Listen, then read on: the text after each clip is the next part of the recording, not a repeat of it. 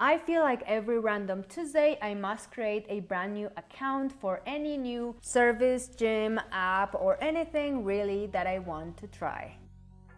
I've done different things throughout the years. I've tried to come up with methods and algorithms to create passwords that I will not forget, but each site has its own password requirements. Plus, there is the fact that even remembering the name of the website or app that I created a new account for is hard to do. I then realized that I needed help. So today I will share with you how I keep track of all of my account information and passwords in a single place on my iPad and iPhone. If you are new around here, hello, my name is Isa and welcome to my channel Princetic, where I'm always sharing tips and tricks on things that you can do to be more organized and creative using iPad. So today I'm actually using a brand new product which is called the Password Organizer. This time I got a little too carried away with the colors and I made this rainbow option where the colors of the document will change throughout the pages. And it's so bright and I love it.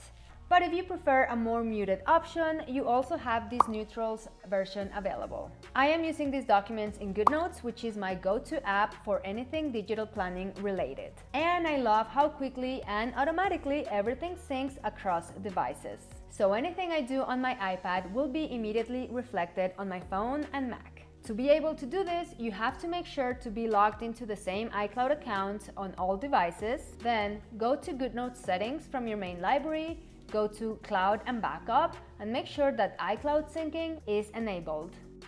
Now let's take a look at my pages. This organizer is quite simple. The first page is, as usual, your blank cover page. You can add anything you want here, whether it be widgets, photos, or a cover image.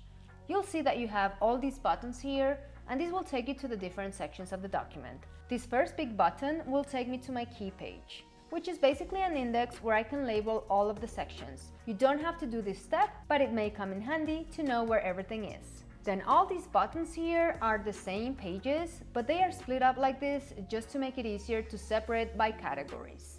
Right before using this password organizer, I was keeping track of all of my account info in my split PSO, using one of the blank sections included where I added the accounts insert, which by the way, you can download for free if you own the Split organizer from the Split library.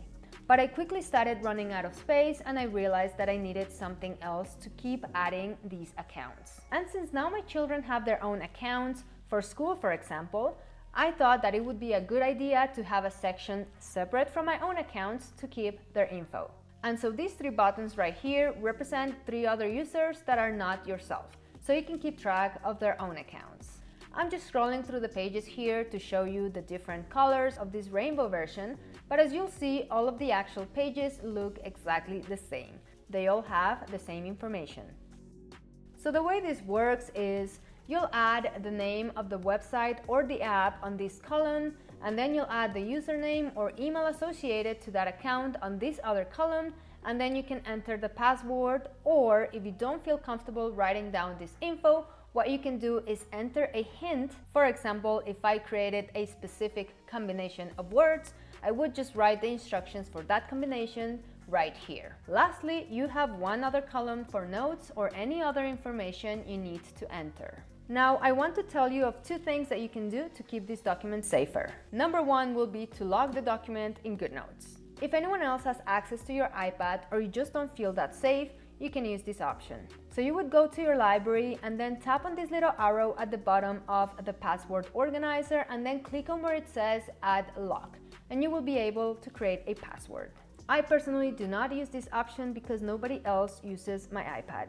But the second tip I have, and this is something I use, is that I go on my list after I have added all of my passwords and account info, and then I use my tape tool to cover each of the rows. I do this because I'm often filming my pages and I don't want to accidentally give away any important details on video, and therefore I always keep my passwords with this tape over them. When I'm ready to look at one, I'll just tap on the tape, it will disappear and show me the information I need to see, and then I can just tap again where the tape used to be, and then the tape will show up again and cover the sensitive info. One last tip I have for you today is that after you have added all of your info in one of these rows, what you can do is go to your lasso option, make sure that everything is turned on under the lasso menu, then make a selection selecting the entire row, and this can include the tape that you have used to cover the information. Then you just go and tap on that selection to click on duplicate. You will create an exact copy of everything you selected, and then you can just move it onto the following row. Now you'll have all the text formatted the way you wanted and the way it fits properly on the boxes. You can now simply go ahead and update the text. So that's all I had to share with you today. I hope that you got some helpful information. I will leave the link to the password organizer in the description, and if you have any questions or comments, please leave them below. I would love to hear what you think of this system. Don't forget to give this video a like if you enjoyed it, and please subscribe to my channel if you haven't done it yet, and tap on the bell so you know when there's a new video out. Thank you so much for making it till the end, and I'll see you next time. Bye bye!